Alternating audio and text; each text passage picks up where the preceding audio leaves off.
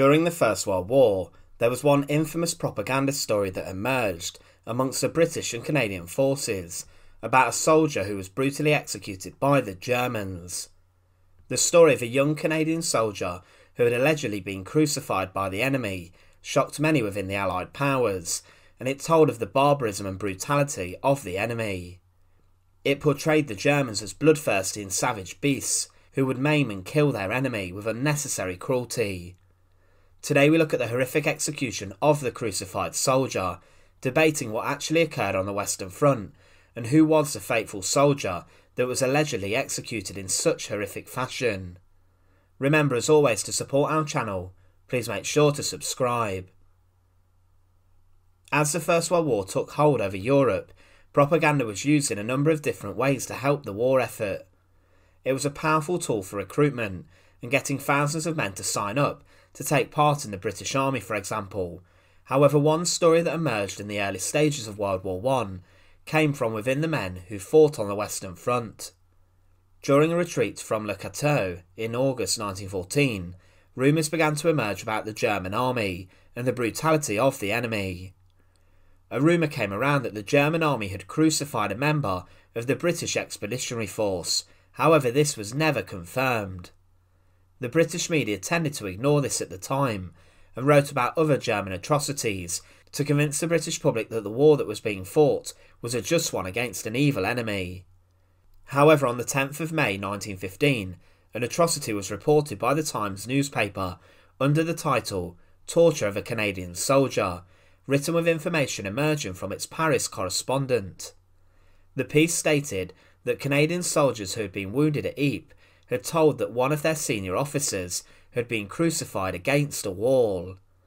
He had been captured by the enemy, then pinned up on the wall with bayonets thrust through his hands and feet, before he had a bayonet driven through his throat, and he was then shot at for target practice and was riddled with bullets. The soldiers stated that this had been seen by the Royal Dublin Fusiliers, and the story emerged from this group. Private George Barry reported that, on the 24th day of April at Saint-Julien, I saw a small group of Germans about 50 yards away. I was horrified to see that a man in a British uniform was literally crucified, being fastened to a post by 8 bayonets. He was suspended about 18 inches from the ground, the bayonets driven through his legs, shoulders, throat and testicles. The story was investigated 2 days after publication, and the Under-Secretary of State for War was asked about it, and he discussed that the government had no such information as to the atrocity having been committed, and were yet to find out any information about a crucified soldier or a Canadian officer. Inquiries were then made about it.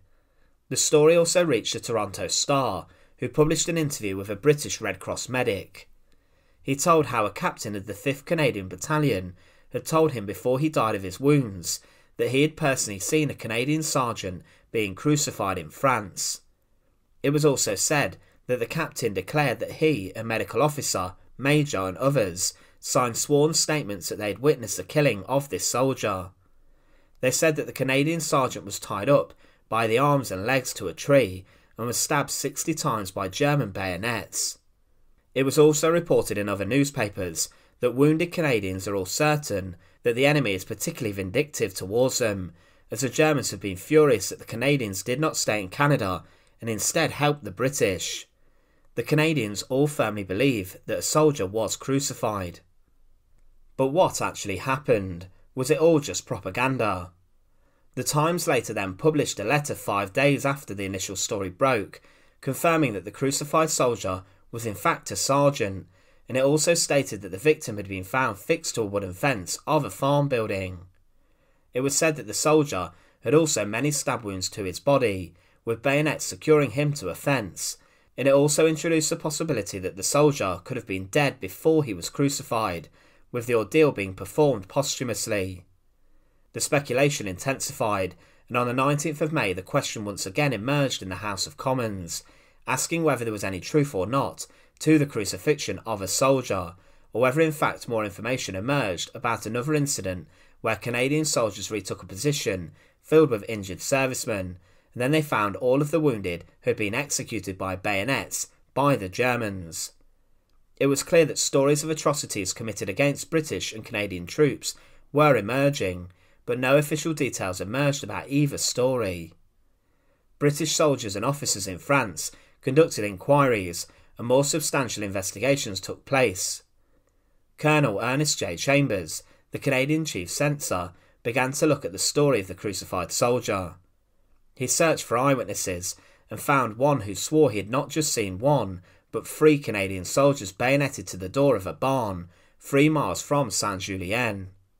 Testimony was also obtained from 2 English soldiers who claimed that they saw the dead body of a Canadian suspended from a barn door with bayonets, but this was later debated. The story of the crucified soldier emerged as headline news all around the world. There were different variations of the story that emerged, but the most common held the thread that the Germans captured a Canadian soldier alive and using their bayonets crucified him onto a barn door, and some alleged witnesses also stated that they placed the victim onto a wooden cross near to Sanctuary Wood, near to Ypres. In some accounts, the nationality of the soldier was missed out. One particular account taken from a Canadian soldier states how he helped to take down the body of the crucified soldier and confirmed he was a sergeant, but also added that he was from the medical service and possibly from Brantford, a city in Ontario. He gave the name as Sergeant Thomas Elliot. However, Sergeant Elliot then wrote to his local priest, confirming he was not involved. But who was the crucified soldier? For years the story was investigated, but in the 21st century evidence came to light that stated that the story of the crucified soldier could be in fact true. A British documentary filmmaker uncovered information and evidence that pointed towards the soldier being Sergeant Harry Band of the Central Ontario Regiment of the Canadian Infantry. Band was reported as missing in action near to Ypres on the 24th of April 1915, close to when the story of the crucified soldier emerged. Other soldiers in his unit then wrote to Band's sister to express their sympathies, and one of them later confirmed to her that Band had in fact been the crucified soldier. His body was never recovered, and he is commemorated on the Menin Gate. This evidence has been disputed and contains allegedly a typewritten note from a British nurse that states Band was crucified after a battle at Ypres on one of the doors of a barn with 5 bayonets in him. The story of the crucified soldier is still debated today. However, if true, it's most likely that this occurred. Following the fighting near to Ypres, the Germans captured a Canadian sergeant or recovered the body of a Canadian soldier near to the battlefield. As a symbol of German strength, aggression and defiance against the Allied powers, they then crucified the soldier dead or alive onto the door of the barn.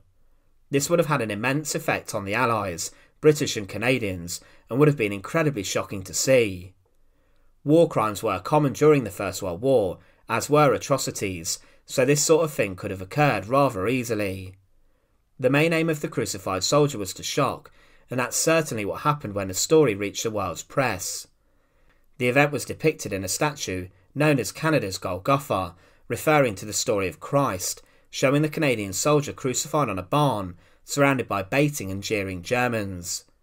The sculpture caused controversy, and the Germans formally requested that it be taken from public view and display, as they denied that the story took place, but Canada stated that they had sufficient evidence that the crucifixion was in fact true.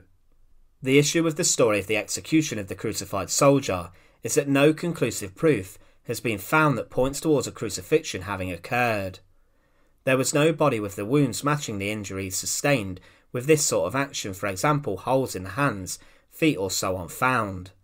But then again, still today there are bodies being discovered from the intense fighting on the Western Front. Still today trenches are being discovered, but one day the story of the crucified soldier may be finally put to rest.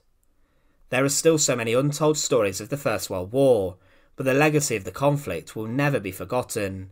Neither will the devotion and dedication that those who gave their lives for their countries be ever lost. Once again, thanks for watching. To support our channel, please make sure to subscribe, and once again, thank you so much for watching.